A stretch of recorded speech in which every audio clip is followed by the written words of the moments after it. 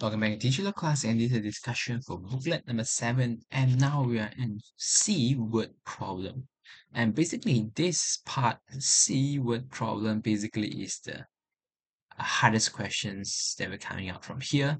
However, I've actually tried to organize it into 4 different parts, okay? Because probably the word problems involve speed with 2 moving objects are actually basically under these 4 categories of it, okay?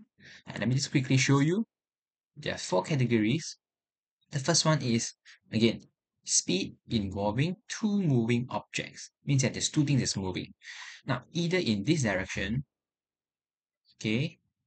The second one, either in this direction, it can be also in this direction, and it can be either this direction.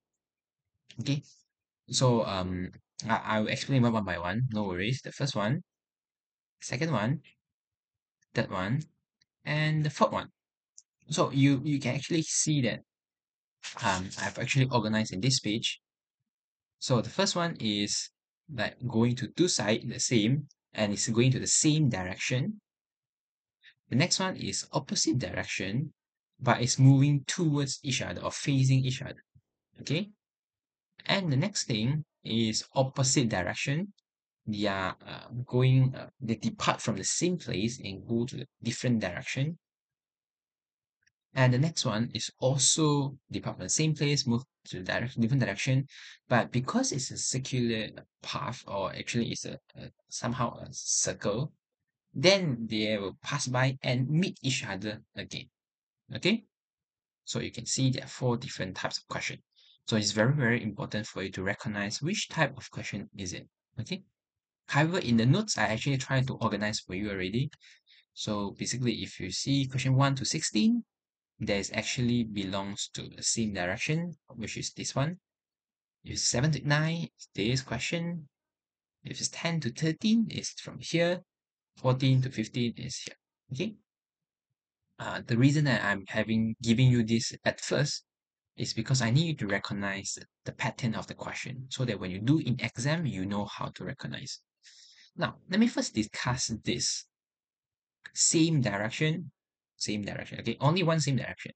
The rest is different, opposite direction. Now, for this question, this type of question is basically there's 2 moving objects, and the question or the pattern of the question usually is one is depart earlier, one is depart late. And however, the one depart late for sure will be late, right? However, the speed of the one depart late will move faster than the one earlier. That's why, first thing, they are able to cut up the distance. Again, Y is travel earlier but slower. X is later but faster. That's why at some point of time they are able to catch up. Okay, catch up. For example, here, they're able to catch up. And the very important point is that when X are able to catch up for Y, the point that they catch up, the distance is actually the same. No matter the time is different or the speed is different, but the distance is the same. Okay, let me remove this. Example, they cut up here. Then again, the distance here to here is the same. And another way or another types of question that we're asking is one actually reached the destination. For example, this is destination earlier. Okay, so this is the type of question. And B is opposite direction but facing each other. Now, this type of question basically they depart from a different place, but they are moving toward each other. One with a faster speed, next one with a slower speed. But time usually they start at the same time. Okay? And the common thing to take note with this type of question is usually they will at some point, because they travel to each other, right, at some point actually pass by each other. Okay, example, this point is the point they pass by each other. And the very important point to take note is that when they pass by each other at this point of time, because they travel at the same time, the time is the same. Of course, the speed can be different, the distance can be different, but the time is the same.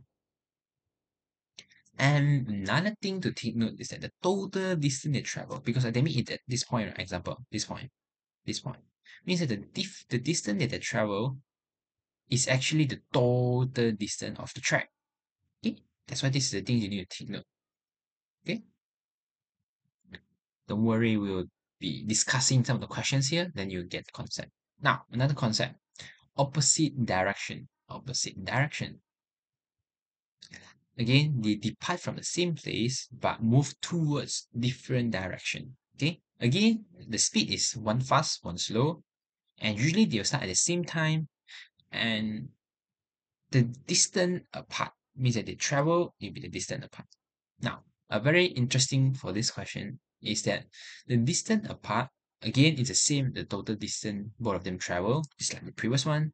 However, interesting point here, the total distance divided by the time, again, the total distance that they travel divided by the time is actually the sum of two speed.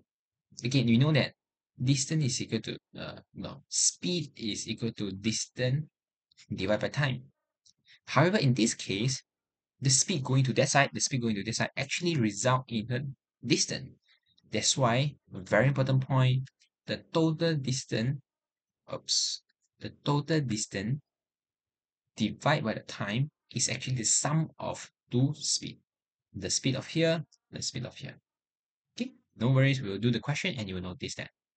The next one, opposite direction, again, they are moving apart from each other, but at the same time, they will meet each other again. It's the same thing, one will be fast, one will be slower. It will start at the same time, is something that's similar.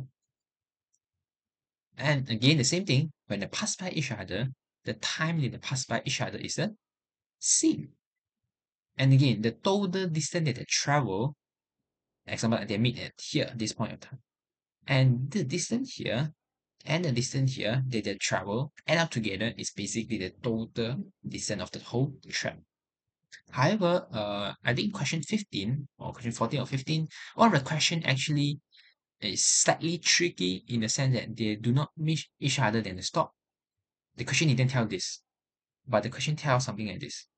They travel 8 and they pass by each other for how many meter or how many km. Okay?